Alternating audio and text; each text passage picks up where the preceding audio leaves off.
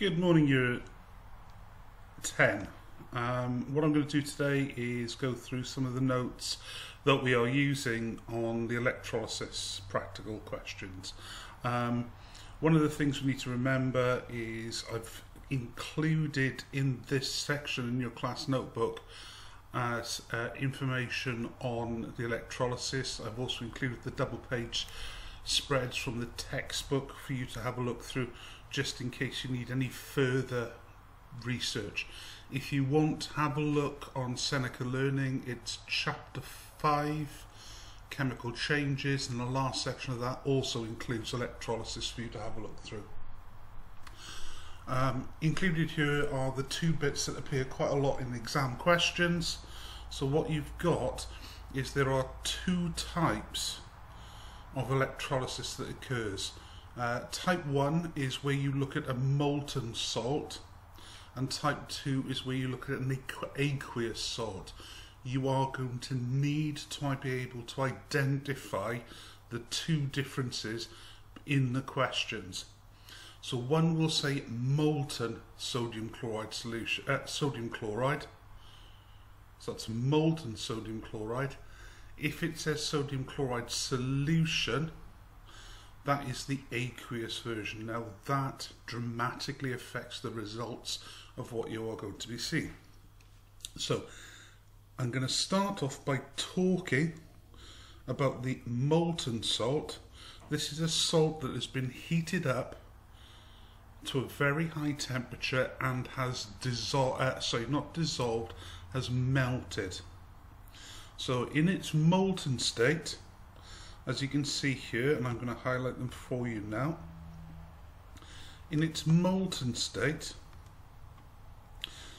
the sodium chloride salt is separated into its sodium ions in its liquid form and its chlorine ions in its liquid form.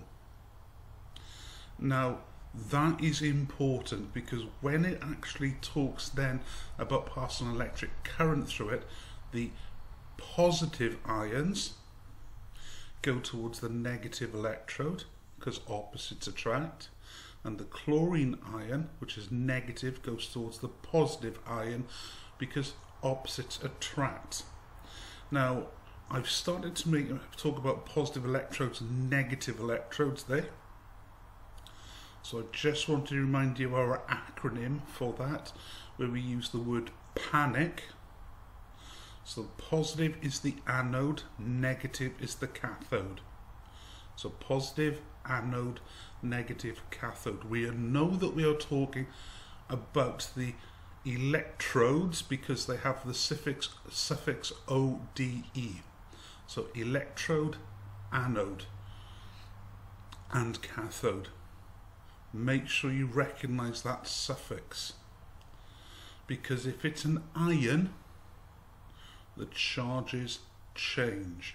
So because a positive electrode is called an anode, the ion, ION, which is attracted to it, is called the anion.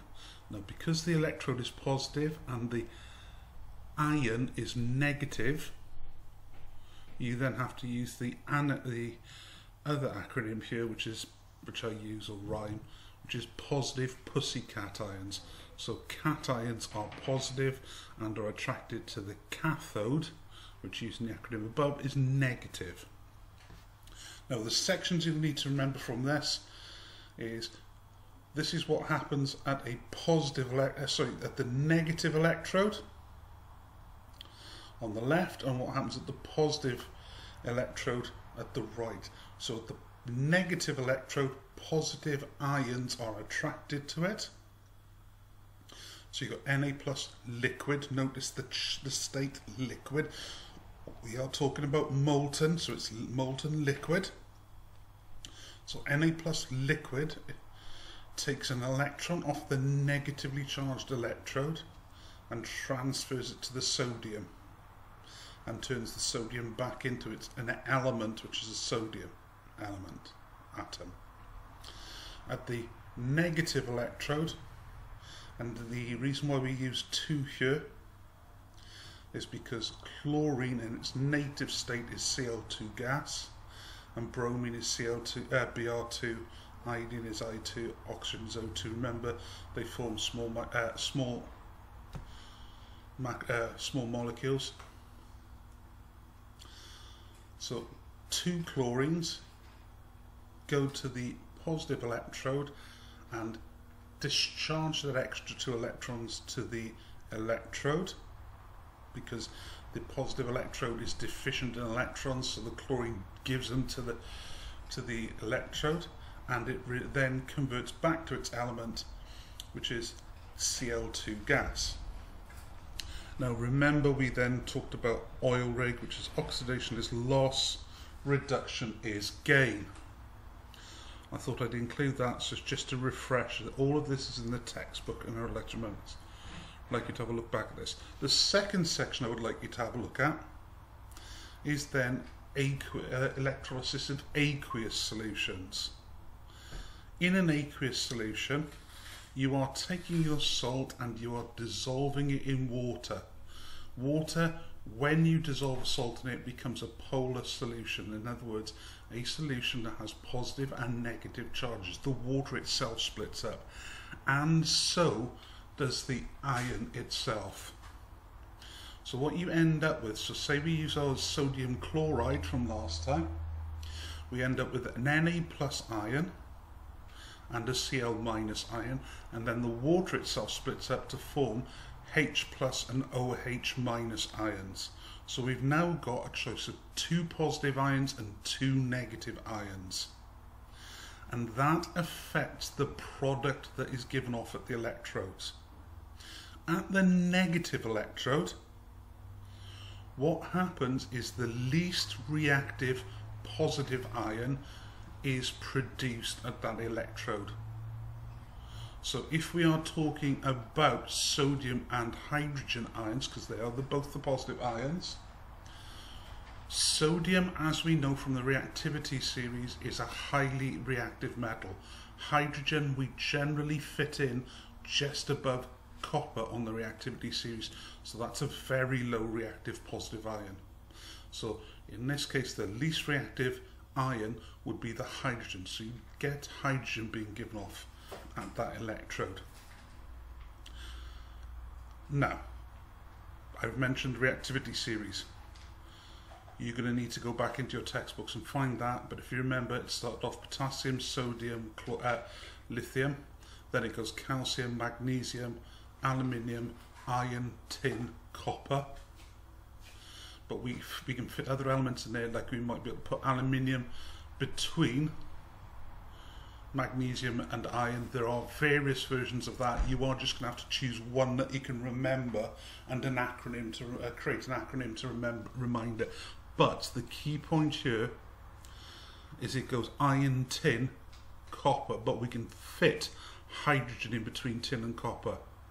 So it's only elements that are below copper on the reactivity series, which is copper, silver, gold and platinum, would be given off at an electrode if it's in an aqueous solution. Apologise for that. At the positive electrode, it flips, because remember, metals and non-metals tend to work in opposite directions. So in this case it flips. At the positive electrode, the most reactive non-metal is given off. Now, the non-reactive elements we've looked at so far have been called the halides, and they are in group 7. Now, the most reactive of the halides was fluorine, then it was chlorine, then it was bromine, then it was iodine. So any solution containing fluorine, chlorine, bromine and iodine would be given off at the positive electrode. After that, we then move across a column into group 6, where the very top element on group 6 is oxygen. Now this sort of becomes the cut-off point, because the hydroxide ion that is formed when water splits up contains oxygen. So oxygen is there straight after fluorine, chlorine, bromine, iodine. So we go fluorine, chlorine, bromine, iodine, oxygen. So if there's anything that's less reactive than oxygen, oxygen will be given off at preference. Now you are going to need to know the equations, which I am highlighting now. Apologise. In the book, which is the section that is here. Ooh, I can't highlight at the moment, so I do apologise. Which is the section that I'm highlighting here. Now, these look quite complicated, but they are not as bad as they look. What you've got is 4 hydroxide ions. Yes, it takes 4 of them. Combine with 4 electrons from the negative, sorry, from the lose 4 electrons to the positively charged electrode and convert back to make oxygen O2 plus water. So remember at the beginning we said that water splits up into H plus and OH minus ions. So if you've got 4 OH minus ions getting to the positive electrode, they can drop off their electrons at the electrode, or transfer them, should use the correct terminology, transfer the electrons to the positively charged electrode. They will then convert back into 2 lots of oxygen and 1 lot of oxygen and 2 lots of water. Now that's the bit that you need to remember on this. So positive electrode, most reactive element, fluorine, chlorine, bromine, iodine, and then oxygen would be given off. Negative electrode, it's the least reactive element that is formed, which in most cases would be hydrogen from the water, unless it contains copper, silver, gold or platinum, which are the 4 elements that are less reactive than hydrogen. Okay, in the diagram then you've got the reactivity, the required practical, and this is where I am basing a lot of these questions about in the past paper section, because it will be applying the knowledge I've just gone through to new situations. Now the situation that we did in required practical was copper sulfate, which is a blue coloured solution. We've got graphite electrodes because they are deemed to be inert electrodes, and we've got the copper sulfate solution. So I'm using the word solution, so we straight away are looking at copper and sulfate, hydrogen and hydroxide ions. Now in this case, because we know that copper is less reactive than hydrogen, copper will be given off at the negative electrode. So the copper is positively charged.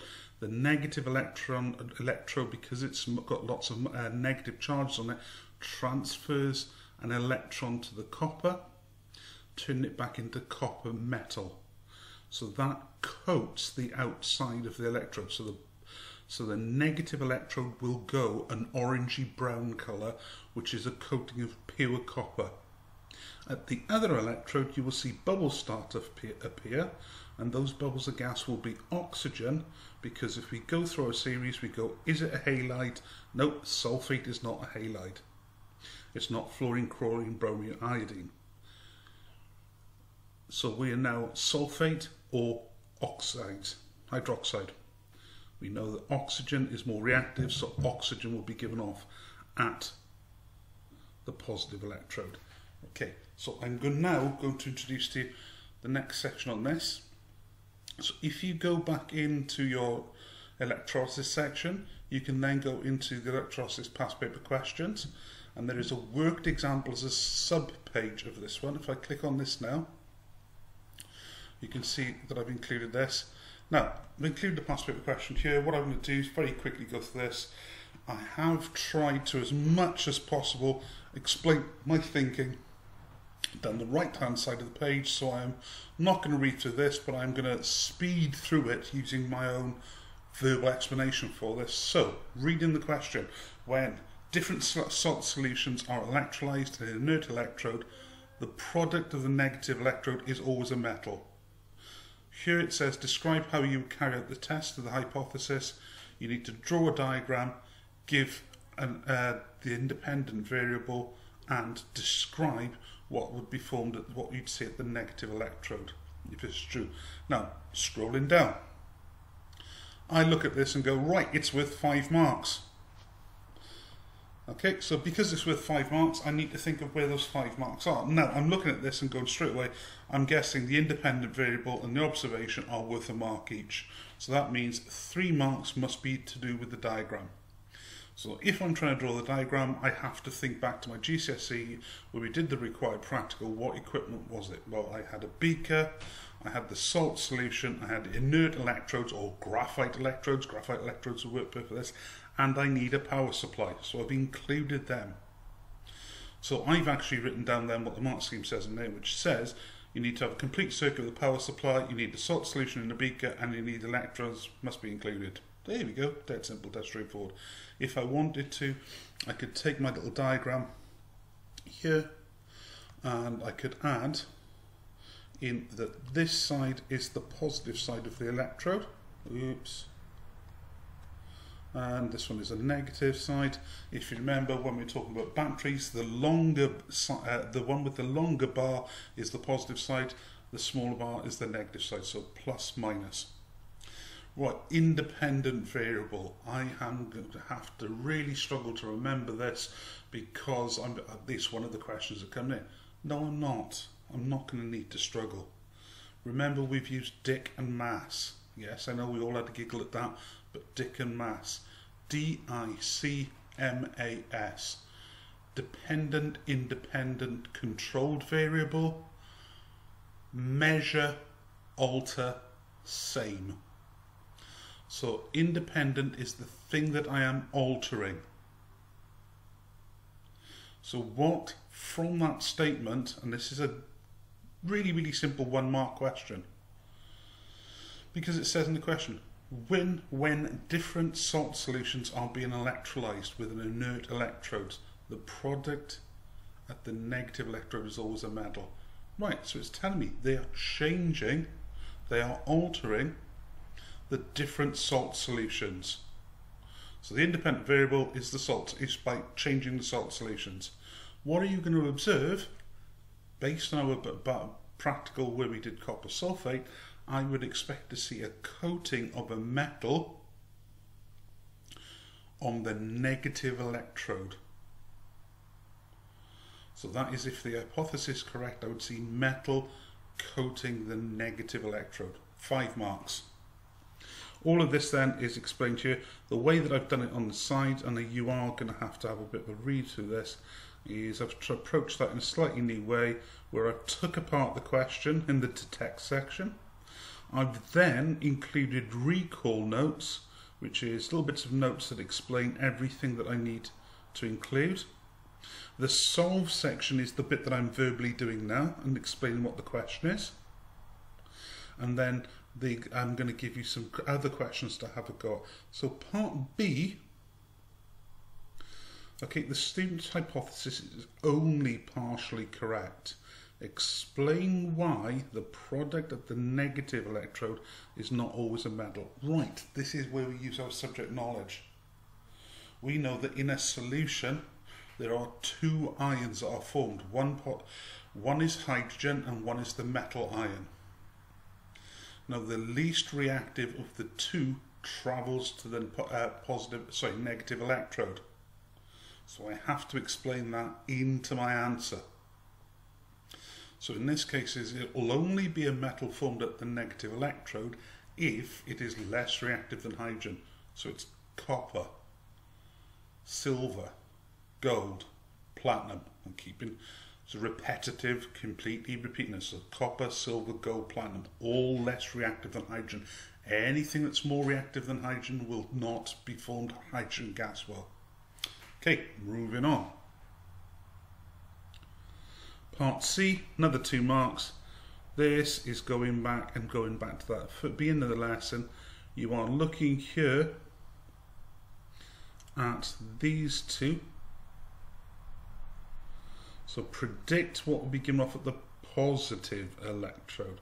So at the positive electrode, so that will be the negatively charged ions because opposites attract, and the negatively charged ions here would be chloride and hydroxide in the sodium chloride. So when we are talking about that, oh, it's a halogen. So in this case, we've got a chloride and a hydroxide. So which one is the more reactive of the two? Because it's the positive electrode, so that's the most reactive. Chloride or hydroxide. In this case, it will be the chloride. So when it reacts, it will convert back to its element. Remember, change of suffix from chloride back to chlorine, because chlorine is the element and chloride, ide, tells us it's a salt. Ide or ate tells us it's an ion or a salt. So chlorine, the element, is given off at the positive electrode.